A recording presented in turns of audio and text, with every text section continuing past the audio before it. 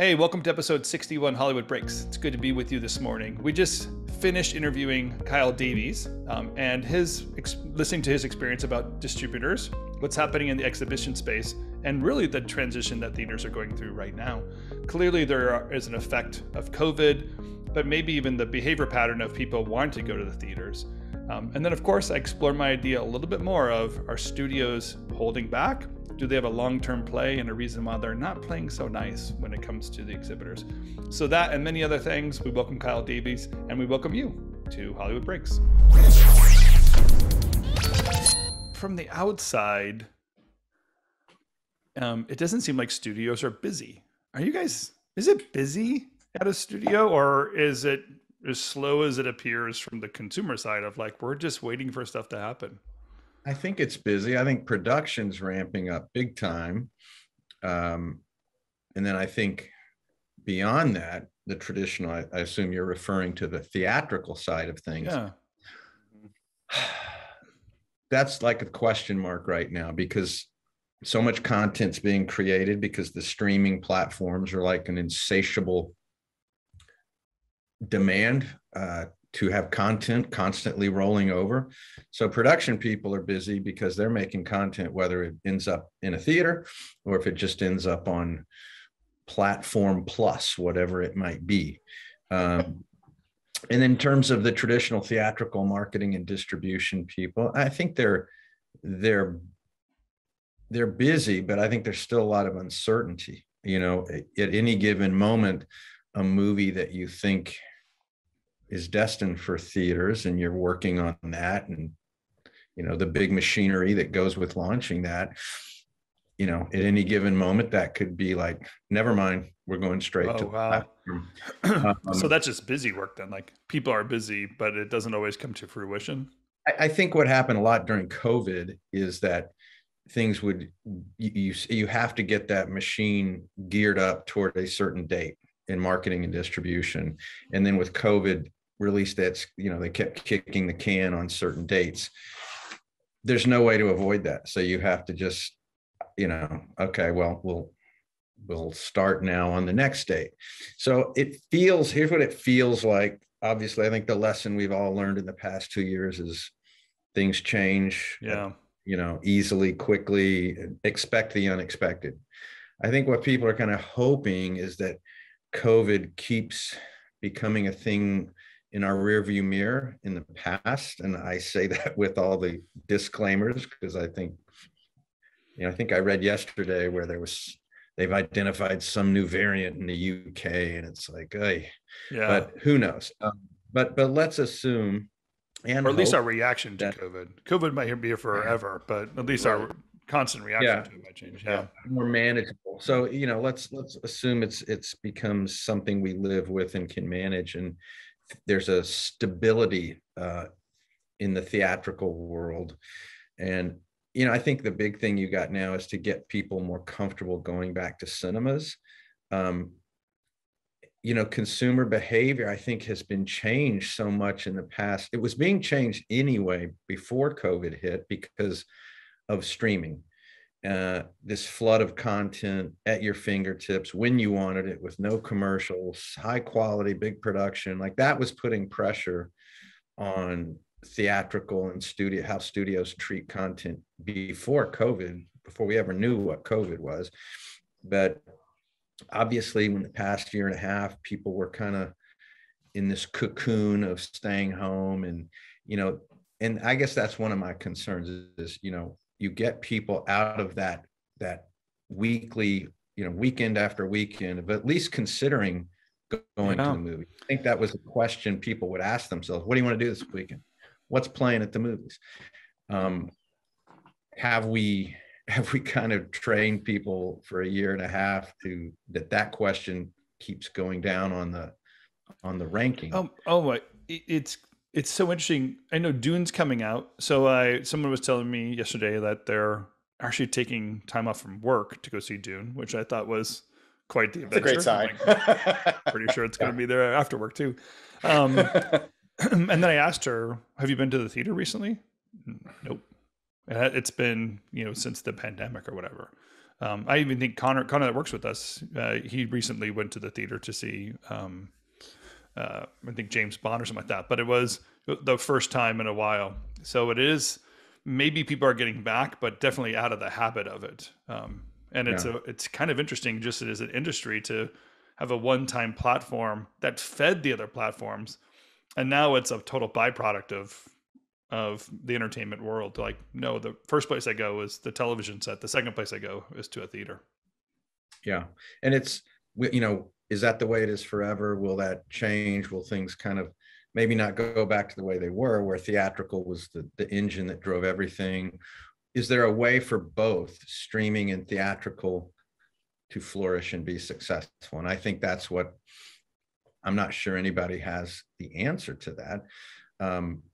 It's interesting, like Venom was huge, Bond was big. I think Dune, even though it is day and date on HBO, I don't know. I mean, it opens today, so we'll see. You'll know right Monday. But I think it'll, from what I'm hearing, I think it's going to be successful. But it's also the kind of movie you want to see in a theater. It's visual effects and it's this epic spectacle. But the question for me is, can exhibition theaters survive if they're in a world where the only thing that is working are these tent poles?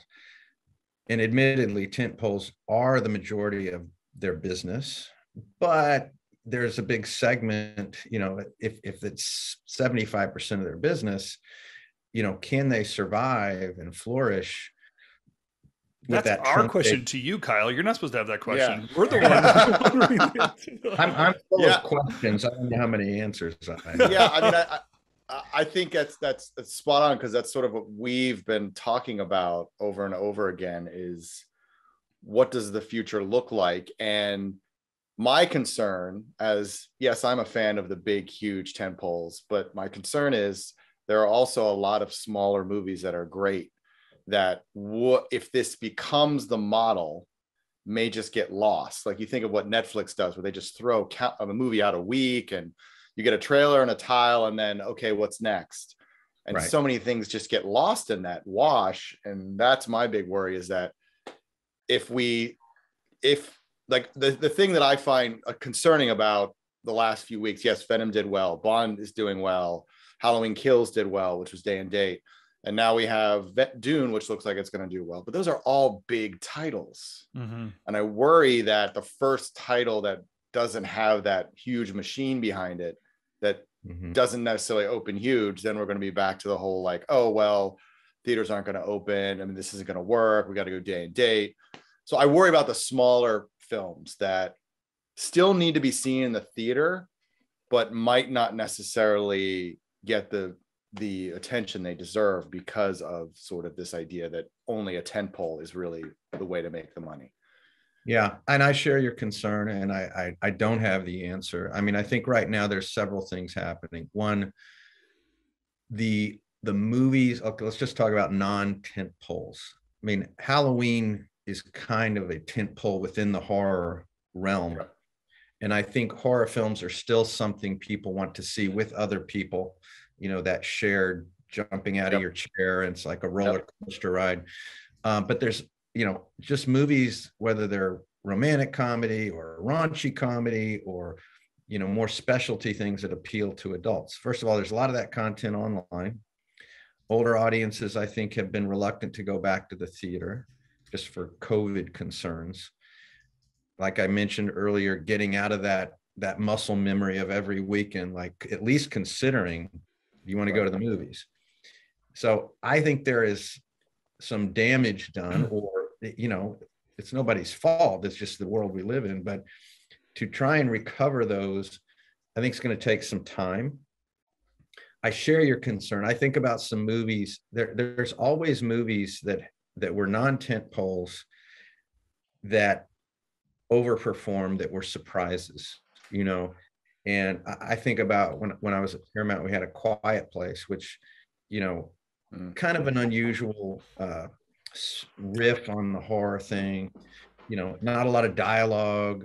John Krasinski was a a TV star. I mean, now he's a huge star, but he wasn't really like a massive movie star, never directed, or if he maybe only directed one other thing. But yeah, so it obviously turned out to be a huge hit and became a franchise for Paramount, and it's great. I asked myself, like, in today's world, if that movie came up, whether at any studio, a movie like that, would they take the risk to, look, it's not only the cost to produce movies, it's the cost to market and distribute movies. It's still very expensive. So yeah, and like, do you wonder if the success is based on the timing, that there was nothing else happening, and it was a great film, and you had to be in the theaters to really appreciate the silent part of it, right? So it's a franchise that came out of COVID, that you wonder in the usual marketplace of the noise and the signals, if you would have even recognized it, would have ever drawn your attention. I think the thing is, there's movies now that now you've got this suction of a streaming platform that constantly needs to be fed. You've got a movie that's not a tentpole proposition necessarily. It may be really good, but it's not a tentpole proposition. So there is inherent risk when you say, I'm going theatrically and I'm going to spend a lot of money to market and distribute this movie. I'm not so sure nowadays movies like that. I mean, even think going back quite a bit, The Hangover. If The Hangover was made now, would you greenlight it? Right. Yeah. Would they go in Bridesmaids? Bridesmaids, an R-rated female comedy. Right. That would probably not get made. The same studio, whatever studio would make that. Sorry about the barking dogs. Would there be, look, we're going to spend 50 million to market and distribute, or boy, our platform really needs something. Let's just do that. And so that part scares me, because that non-tentpole category has always ended up with some overperforming movies in every genre. And I hate to see a world where we don't have that anymore. I do want to ask you, Kyle, because you brought up a very interesting point, because one of the last movies I worked on at Fox was Morgan, which was a smaller sort of horror-ish type film. It was directed by Ridley Scott's son. Ridley Scott produced it. And there was this constant question about when we were going to release it. And it just kept being pushed and pushed and pushed. And so we'd start working on the materials, and then we'd stop working on materials, and we'd start working on materials, and we'd stop working on materials. So, obviously, as you can imagine, the bills just kept piling up because you're stopping and starting and stopping and started. And then we switched to the way things are now. And, you look at what Disney did with their restructure, which was supposed to make sense, and I don't think anybody's really figured it out yet, was sort of Kareem Daniels' group sort of taking over the distribution angle, and their head of distribution now reports into him versus reporting into Alan Bergman, which is, I think, a huge shift, which I don't think really got the attention it deserved. But I wonder about whether or not you think that's the future. If that's, because it seems like you're, at Viacom now, with Brian Robbins in charge at Paramount, it seems like they might be moving to that model a little bit too, where, you kind of look at all the platforms and figure out where it's going to, play best. So do you think that's sort of the future, where now there's going to be one person who's not really housed in creative or even in marketing for that matter, and he or she is going to be the one, and his team are going to be the one that's going to make the decision where it ultimately ends up? Do you think that's the future, or do you think it's still sort of an experiment?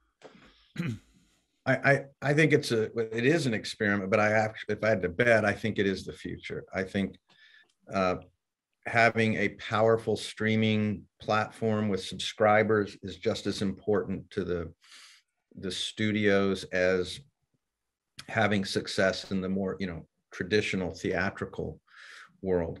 And, it'll be interesting, because I think you want someone who is well versed in both worlds. And not a lot of people, have been in both worlds, but I think it can work out if they both truly have the desire, and they think it's important for there to be success in both theatrical and streaming. But it does seem like that's the future, where you're going to have one person overseeing that whole funnel.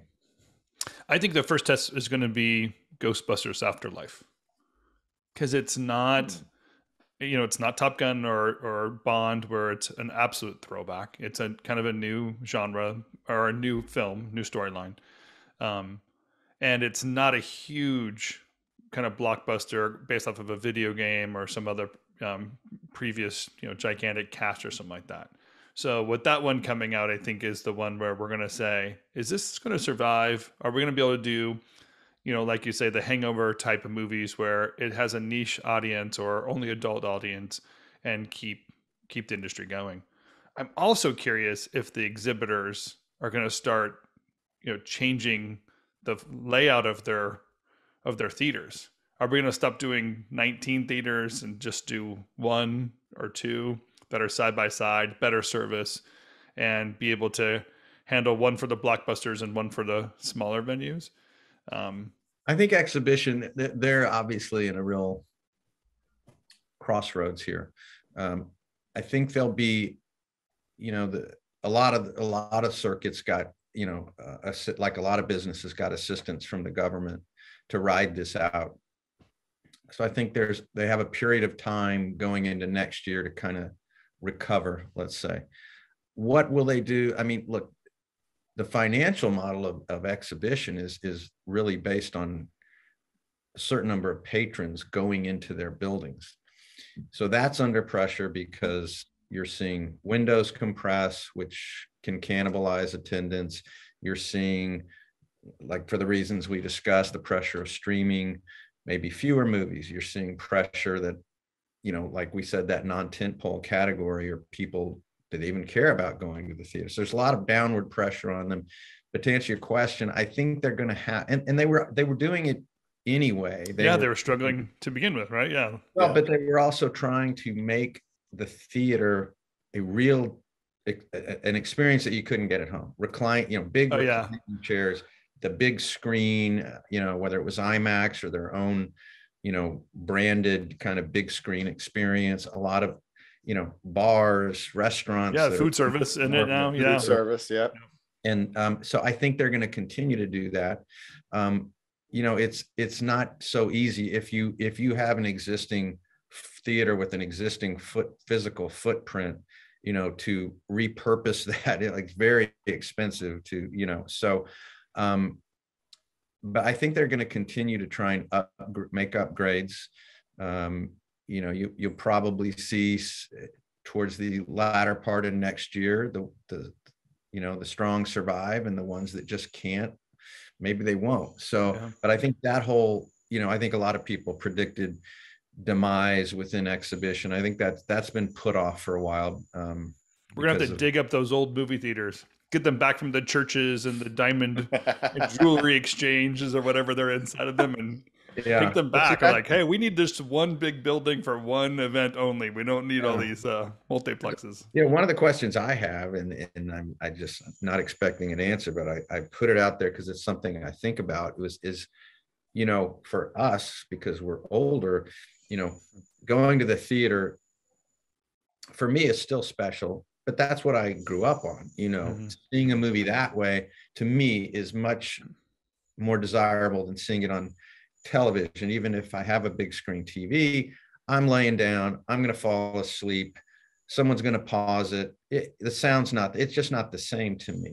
The question I have is, younger people in their teens and 20s, do they care? Like, is watching it on their phone or their iPad or in home, to them, since maybe they grew up on cell phones, like, is watching content to them that way just as satisfying and meaningful and seeing it at the theater? Like, I don't know where that ranks. Sure. And that's something that kind of does seem that way, doesn't it? Like, I don't want to age myself too much, but we had a black and white TV. You know what I mean? Like, and we didn't measure it in inches. I don't know if they ever said like how many inches our TV was. Like, it's just the TV that you have, right?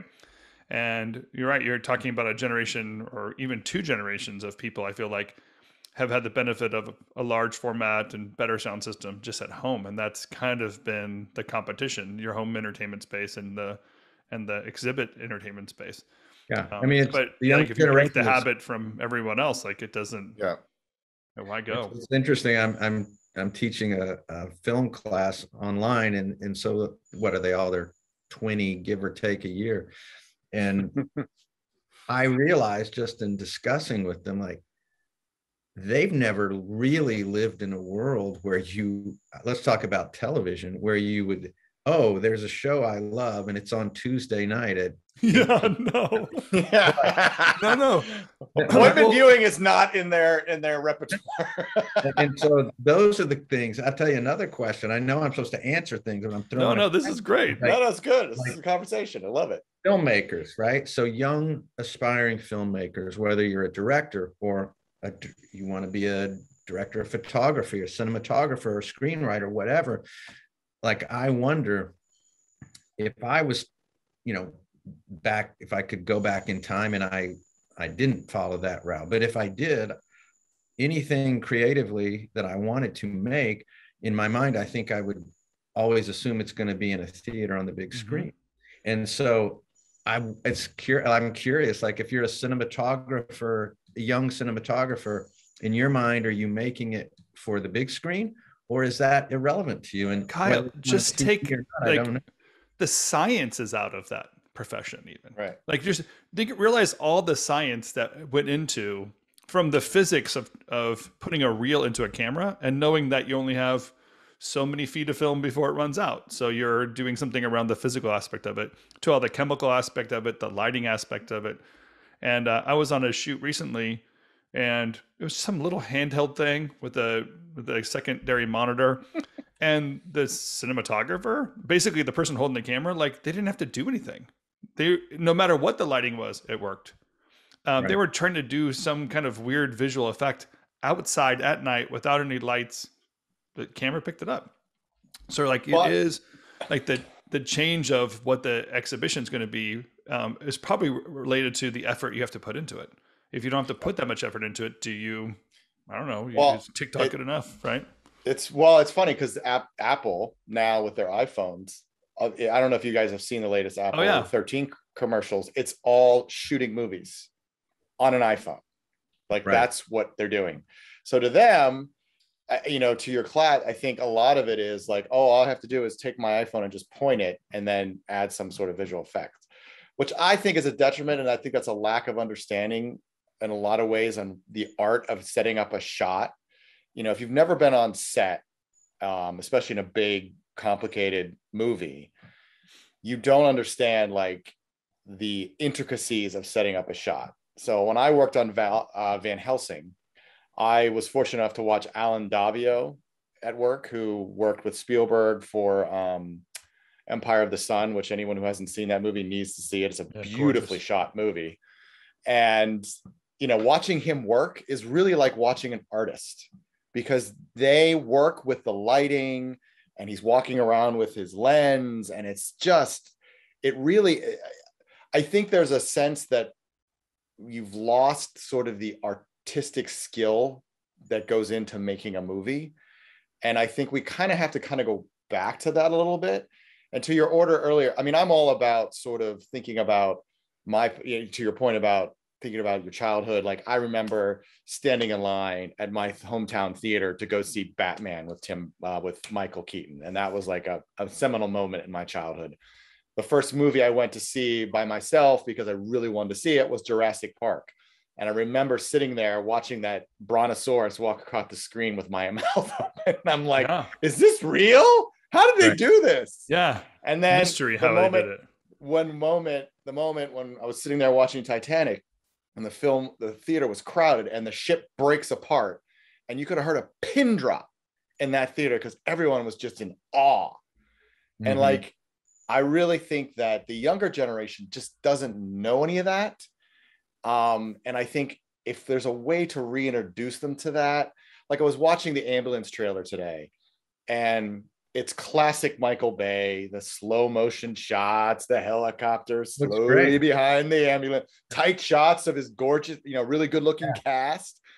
But it's like, okay, that's great. But I think, and it's all like flutter cutted and it's quick. And I just think maybe Dune may be somewhat of a reset in terms of an opportunity for to show the scale of what is possible when you actually put an actual craft into it versus just trying to shoot it on your iPhone. Yeah. I think maybe that's a possibility. I don't know.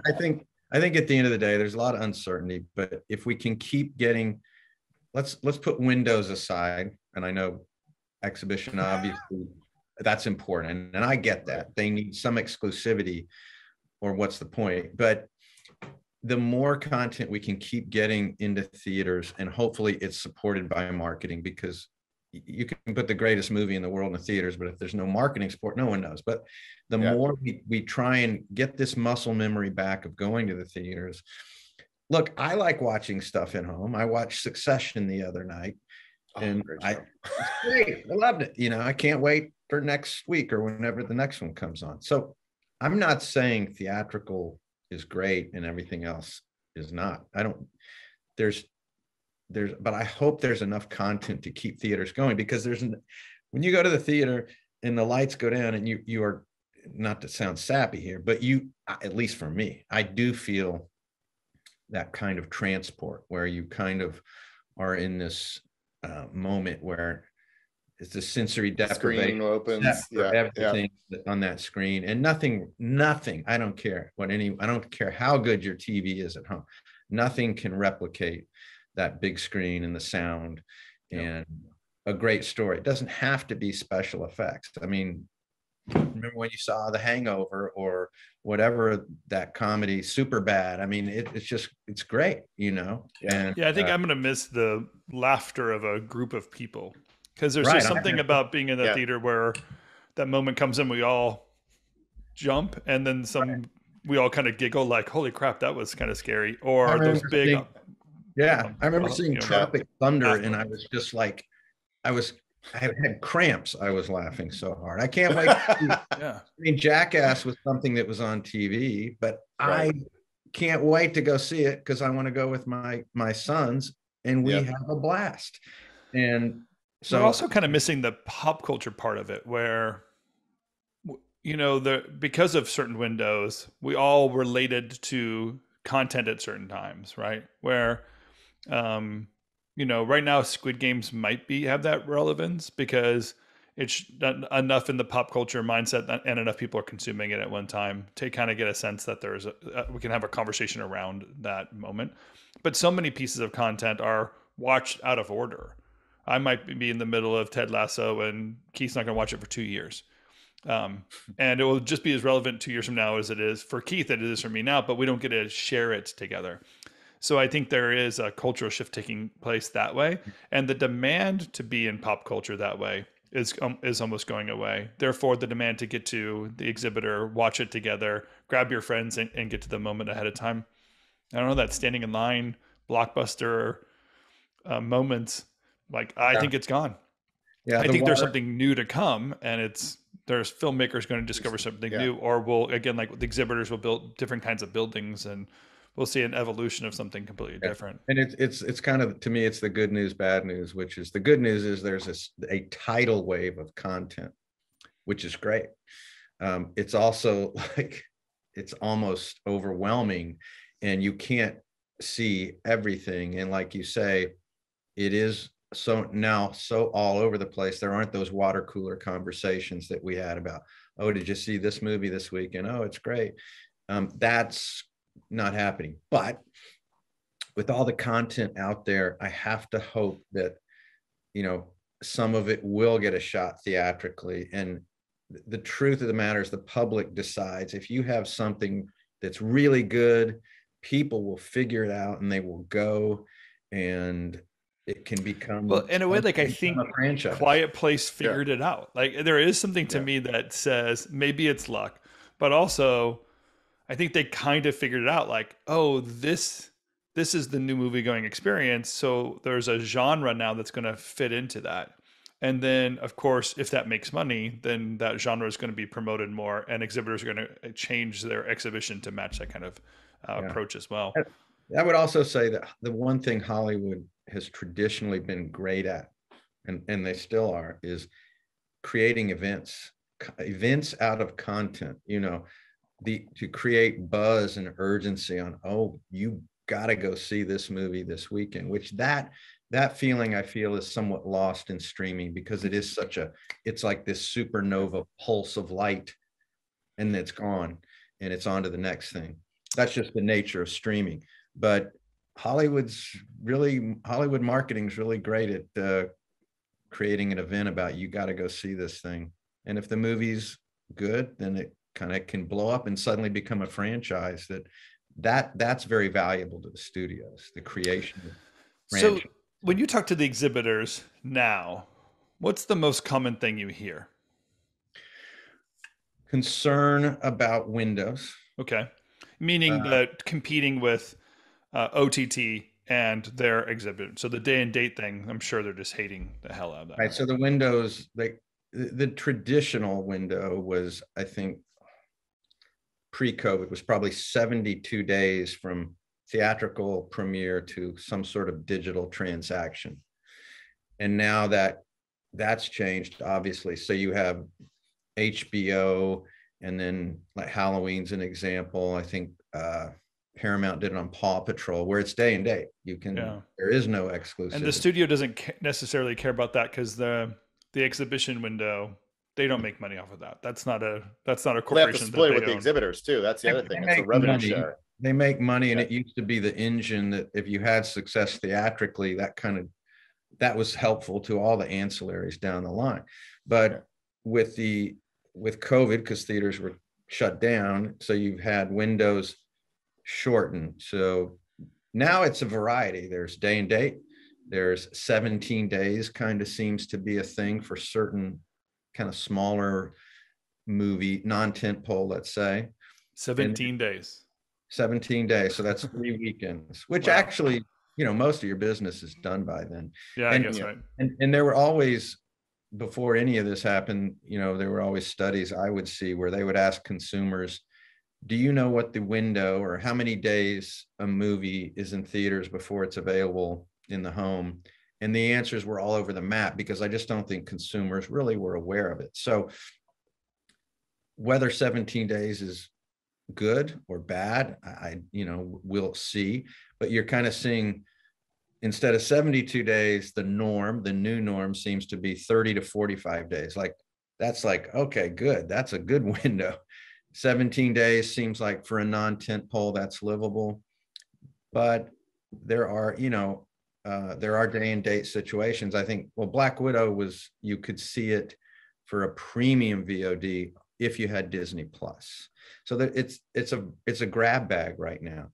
But I think they're hopeful that next year there's a little more stabilization, that the day and dates aren't so frequent, that the ones that have 17 days maybe go to 30 days. That's their hope. I don't know. So you don't have a sense that the exhibitors are embracing this and pivoting to something new. There's almost a wishful thinking that it could return. I think so, because I think they certainly have had no choice. I mean, those buildings are built for one thing, and that's to see movies. Yeah. And this COVID kind of accelerated. There was always pressure to shorten the windows, but I think it just kind of became a big collision.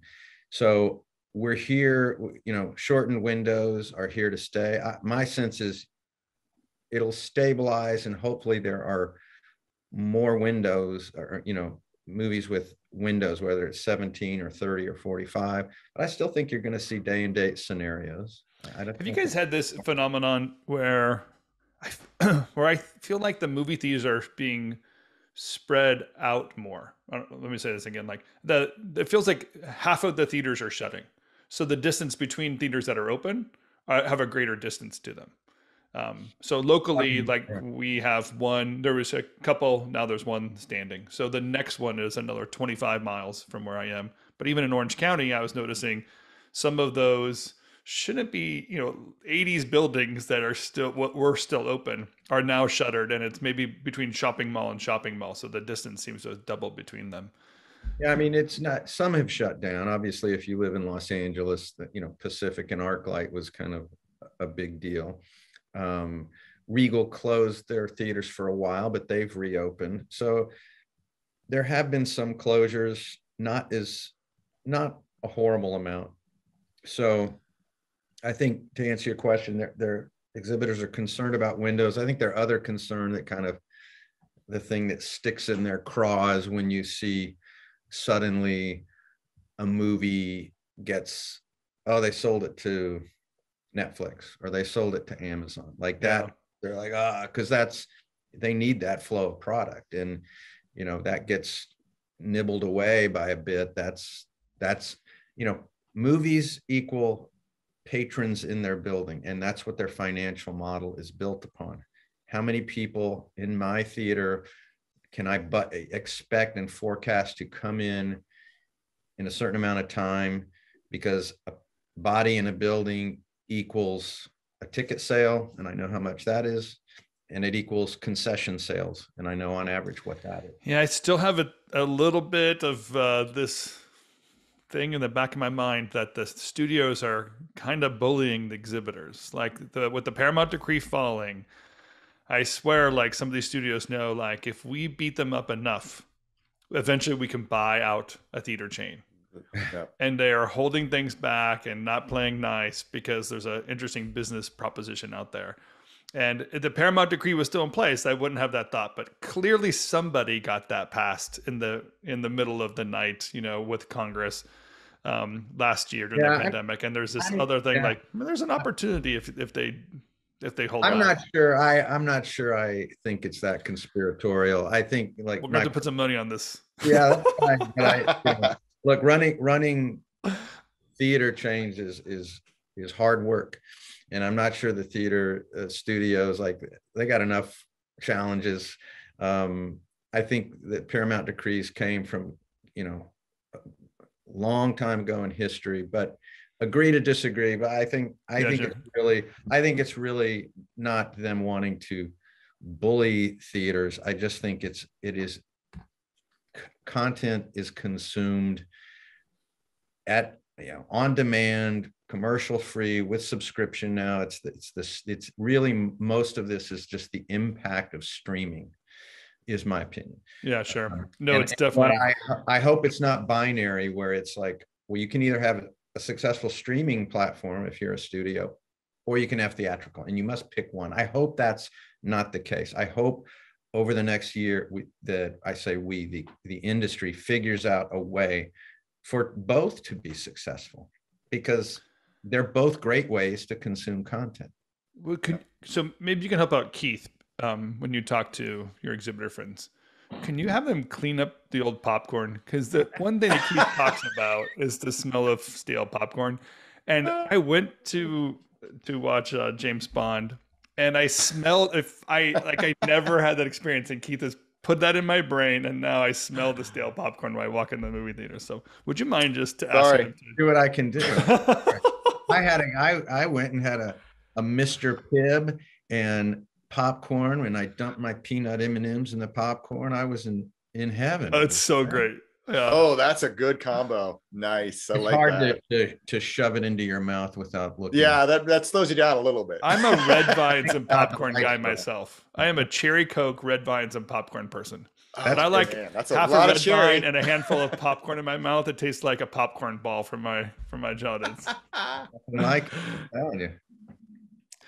Actually, we should run a survey. What is your theater food? I'm curious. Yeah. Does anybody do hot dogs anymore? Is that even like a thing? It's like, still a thing. Nachos. Who does nachos at a theater? That's ridiculous. That's more baseball game for me. Me too. Yeah. Savory? No, you got to be. Yeah. You got to be sweet when you're sitting in a theater. Yeah, it's got to be. And this much popcorn, more popcorn than you'd ever eat anywhere else. You're going to always order more than container. Let them upsell you. You know you're going to eat it. Come on, right? They always say you can come back for a refill. Okay, after I've eaten like 7 after pounds, I need another 7 pounds.